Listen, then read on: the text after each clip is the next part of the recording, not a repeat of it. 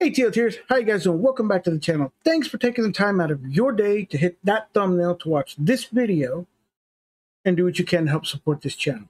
Before we start the video, please hit the thumbs up button, the subscribe button, and the notification button. If you're new to the channel, hit the subscribe button. And as always, if you're not a member yet, please consider hitting that join button. I greatly appreciate it. Now, in today's video, we're going to take a look at some Linux news that I think is pretty exciting. I think it's going to be good. I found it over at 95 Linux, and it's pretty cool. So let's go ahead and roll the intro, and then we'll get into it. I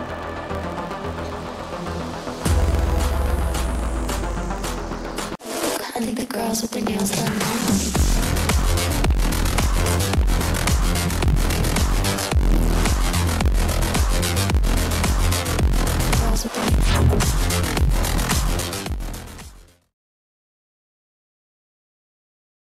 And here it is. It's over at 95 Linux. You can find it over there, which if you're not familiar with 95 Linux, it is a website that's Linux news centric, and you can find just about anything over there.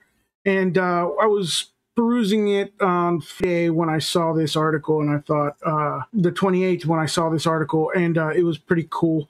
And I thought it's interesting because it reminded me that Gnome, what it is they're working on the window management system on how Gnome handles Windows. But what they're doing, I think, if you watch the videos that they've included in here, is they're actually capitalizing on the Wayland protocols. And the developer at Guadec 23 announced it over there, Tobias. And that's where they go and they discuss about, it's a conference where they discuss what they're doing with the GNOME system and that kind of stuff. And so what they were talking about is that when windows open, like they'll overlap each other and they'll, arrange themselves in like a cascading manner. But then also if they're stacking, the top one will open up over top of the other ones and it creates a mess. And if it's full HD, it'll just take over the whole screen at 100%. And so they'll open up over other ones, which is like the stacking mode, and they'll no longer be visible. So they're trying to handle their window, management a lot better. And being that they've gotten Wayland handed to them and they've adopted the Wayland protocol, it only makes sense that they do this and they capitalize on the greatness of what Wayland's bringing to the table. Like if you've ever used Wayland, like Sway or Hyperland or River, you look at any of those guys, they kind of bring that window management, because they are window managements, they're tiling type window managements, to the forefront of Wayland, because they use transitions and animations and stuff, and they're very configurable and really beautiful. Actually, they really add a sense of beauty, and that's why so many people are jumping to Wayland in the early stages of it, because it's just sweet looking.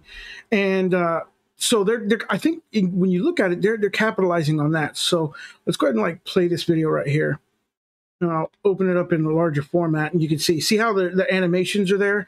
They're a little rough in the beginning still, but nonetheless, they're there. Like the fade out, the fade in, the pop out, the slide, all that kind of stuff. I mean, you used to get that in Compiz, but it would require a lot of resourcing and stuff like that. So see how I did that? It's almost like a tiling window manager. And so I would imagine that, with time, they're going to finesse it and it's going to look a little bit better. You can go and check out the videos over there at 95 Linux, because it's right in the article. I mean, it's pretty cool. If you drag it to the top, it made full screen. It had the transition of it where not magic lamp, but faded in and stuff like that.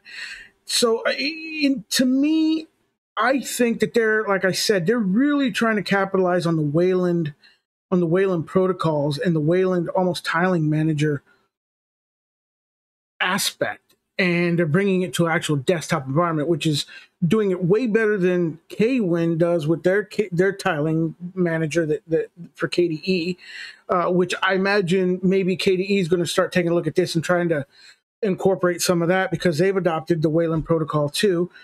And basically, all in all, it's going to be a positive move for their design on GNOME.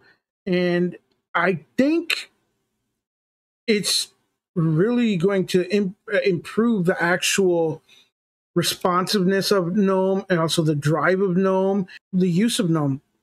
I think a lot of people are going to actually start using Gnome more because it's going to actually add a lot of kind of eye candy and, you know, the stuff that people like, riceness, so to speak, to the Gnome desktop.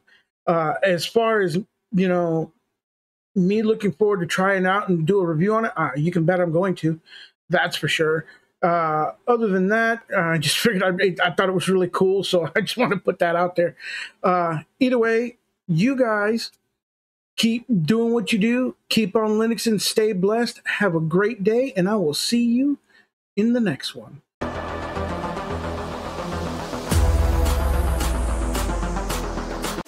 I think the girls with their nails done now.